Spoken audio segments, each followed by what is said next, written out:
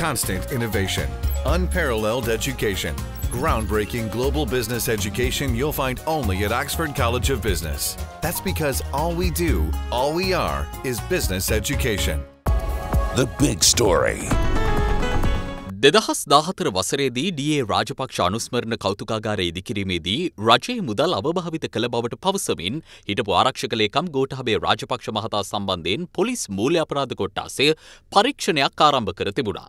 ඒ අනුව ගෝඨාභය රාජපක්ෂ මහතා සහ තවත් 6 දෙනෙකු සම්බන්ධයෙන් පොදු දේපළ පනත යටතේ නීතිමය පියවර ගැනීමට හැකියාව ඇති බව නීතිපති දෙපාර්තමේන්තුව විසින් පොලිස් මූල්‍ය අපරාධ කොට්ටාසයට දැනුම් දී තිබුණා. මෙවැනි පසුබිමක තමා සම්බන්ධයෙන් පොදු දේපළ පනත යටතේ නීතිමය පියවර ගැනීම වළක්වාලමින් අතුරු තහනම් නියෝගයක් නිකුත් කරන මෙන් ඉල්ලා ගෝඨාභය රාජපක්ෂ මහතා සිය නීතිඥවරුන් මාර්ගයෙන් අභියාචනාධිකරණයට රිට් පෙත්සමක් ඉදිරිපත් කළා.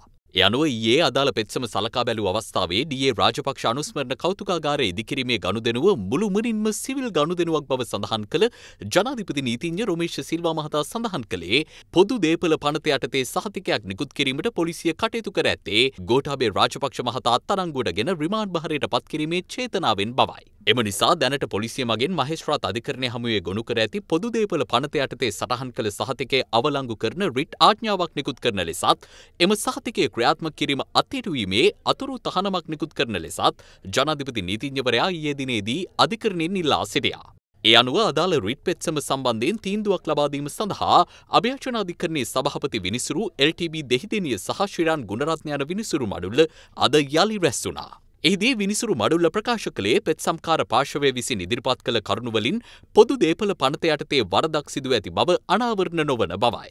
මෙහිදී නීතිපතිවරයා වෙනුවෙන් අධිකරණයේ පෙනී සිටි අතිරේක සොලිසිටර් ජෙනරාල් දිල්රුක්ෂි ඩයස් වික්‍රමසිංහ මහත්මිය මෙම තීන්දුවට පෙර තමන්ට කරුණු දැක්වීමට අවශ්‍ය බව අධිකරණයට පවසා සිටියා. ඇය වැඩිදුරටත් අධිකරණයෙන් ඉල්ලා සිටියේ තමාට මෙම නඩුවට අදාළ ලිපි ගොනු ලැබුණේ මේ මාස 27 වනදා වන බැවින් තමාගේ කරුණු දැක්වීමෙන්ද පසුව තීන්දුව ප්‍රකාශයට පත් කරන ලෙසයි. නමුත් එම ඉල්ලීම ඉවත තැබූ අභියාචනාධිකරණය පෙත්සම්කාර ගෝඨාභය රාජපක්ෂ මහතාට එරෙහිව දෙසැම්බර් මාස 6 වනදා තෙක් පොදු දේපළ පනත යටතේ නීතිමය පියවර ගැනීම වළක්වාලමින් අතුරු තහනම් නියෝගයක් නිකුත් කරන බව තීන්දුව කළා.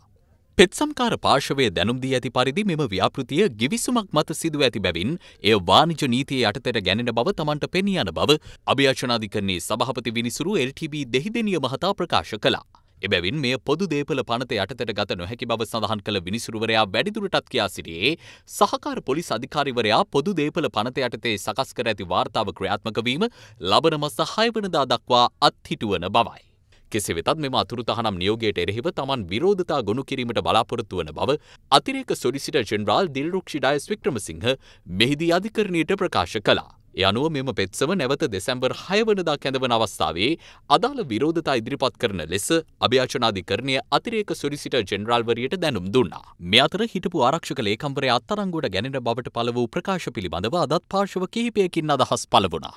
යුද්ධය නිම කිරීමට නායකත්වයේ දුන්න ගෝඨාභය රාජපක්ෂ මහතා පසුගිය සතියේ මහාවීර සතියට සමගාමීව අත්අඩංගුවට ගැනීමට දරපු උත්සාහය අද අධිකරණයේදී ඒ අසාධාරණ උත්සාහයක් බව තීන්දුව කරලා තිබෙනවා. මම වර්ල්ඩ් කප් එකක් දෙන්නයි කියලා එහෙමනම් මටත් මොන දේ වැරදි තිබුණාද වහලා තියන්න ඕනේ. එහෙම බෑ. අපිට දඬුවම දෙන්න ඕනේ. අපේ ආණ්ඩුවටත් ඒක තේරෙන්නේ නැහැ. මේ අමාත්‍යාංශ ලේකම්වරයෙක් වශයෙන් යම්කිසි කාර්යයකදී තීන්දුවක් ගත්තාම ඒ තීන්දුවෙන් අලාභයක් සිදු වෙලා තියෙනවා නම් අවශ්‍ය සිදු වෙන ඒක අය කර ගැනීම තමයි සම්ප්‍රදාය. එහෙම නැත්නම් ඒ වැරද්ද නිවැරදි කරන්න වෙනත් ක්‍රියාමාර්ගයක් ගැනීම. එහෙම නැතුව හැම එකටම පොදු දේපළ පනත අදාළ කරගන්න උත්සාහ කිරීම නම් කනගාටුදායක කාරණයයි. The big story.